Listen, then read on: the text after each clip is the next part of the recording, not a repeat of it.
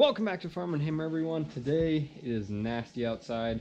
It's been raining for the last 3-ish days, and now it's sleeting and drizzling. It's just gross out. So because I can't get my nice camera wet, I'm on the GoPro today. So the first issue we have for the day, this Dewey's bale bed here. We noticed it's leaking hydraulic fluid somewhere, and still trying to figure out where exactly that is, but you can see down there and in there. So somewhere we've got a leak.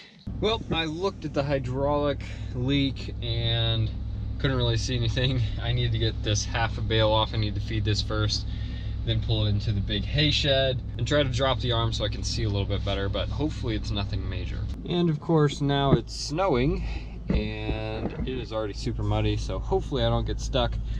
I'm trying to feed those heifers right there. Let's see how this goes.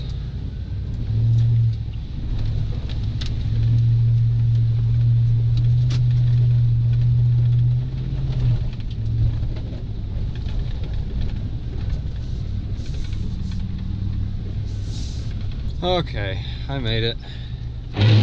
Not terrible. So the soil is completely saturated, so all this rain and snow has nowhere else to go. So it's just sitting on top of the ground. And so even on higher ground up here, you're just leaving tracks wherever you go. So unroll this without getting stuck.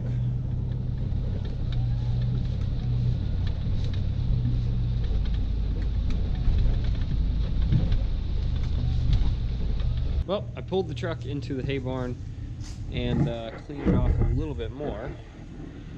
And I believe I have found the issue. That is not supposed to be moving. That should be solid like this one is. So right there, need to tighten that up and hopefully that fixes it.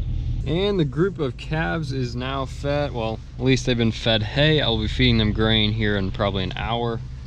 But yeah, these guys are getting ready to be sold. So this will be their last feeding of grain before they're sold. So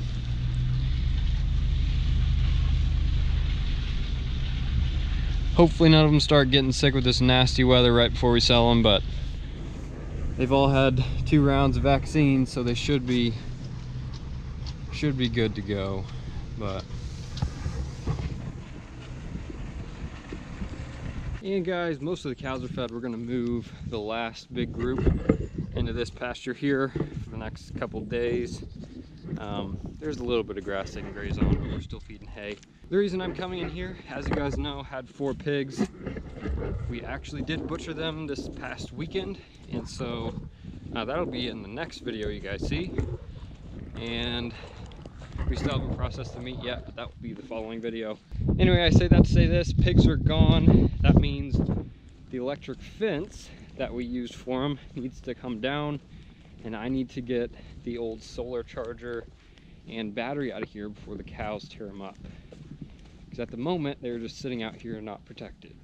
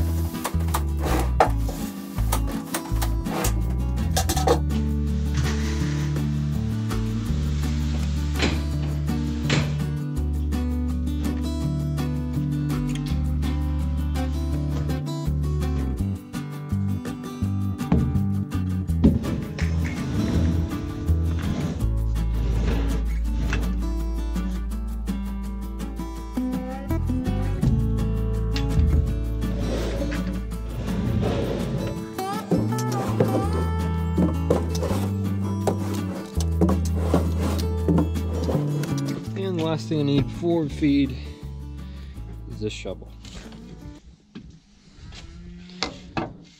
So as I mentioned before, we are selling these calves here soon, and this may be the last time we feed most of these in this group, but I wouldn't ever recommend pouring a bunch of concrete because it's just expensive and doesn't really make sense. But if you are feeding a bunch of calves grain and you got some nasty weather and a bunch of mud, concrete does come in handy if you've already got it. We are not feeding them out in the field anymore since it's been so wet.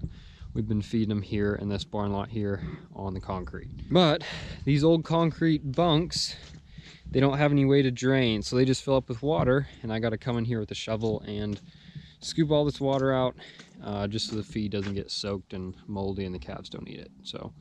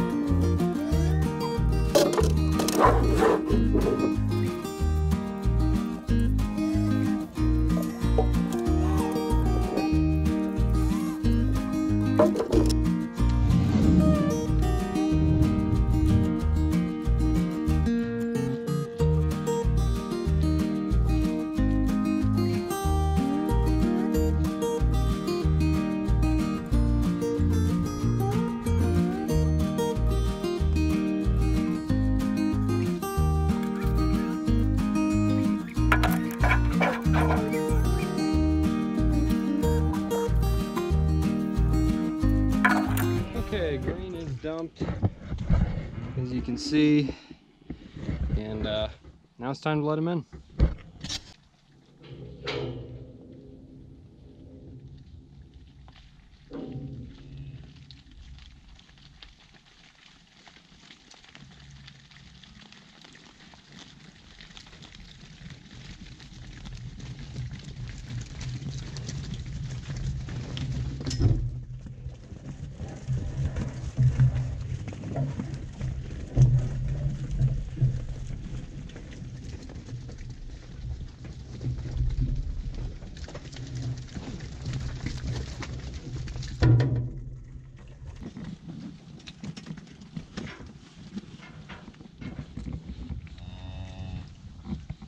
So all the calves are in here and fed.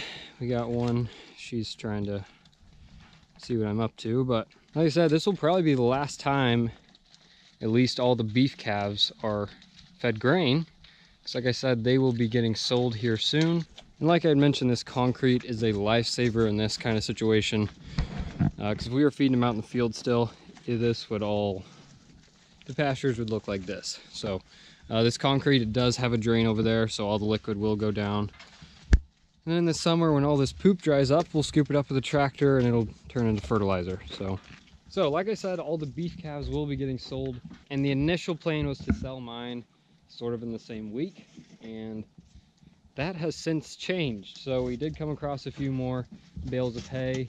And since my calves are so much smaller, they're not going to be eating near as much as the straight beef calves will. So we did come across some more hay. That was a pretty decent price. So I will be keeping my calves at least for another month. Yeah, so my calves are not going to be sold. We're going to have to separate these here in the next day or so and let mine out to the pasture, and we'll keep all the beef calves in here till we sell them. Anyway, I just thought I'd update you guys, just letting you know my calves will be staying now for a little while longer. I'm hoping we can keep mine until spring. That way I can get some spring pasture in them and they can really take off, but we'll see what happens. It depends on what kind of winter we have and what kind of spring we have.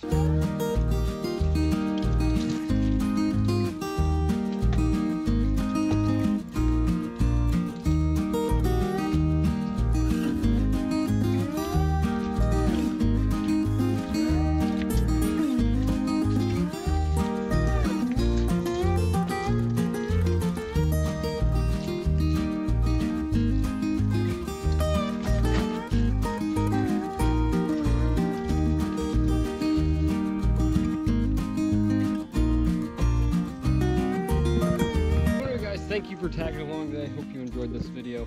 I got one calf that's still left out in the field. He managed to escape out of that field, so I'm gonna try to get him back in here because he will for sure be one we're selling. Anyway, thank you guys for watching. Hope you enjoyed this one, and with that being said, I will see you guys next time.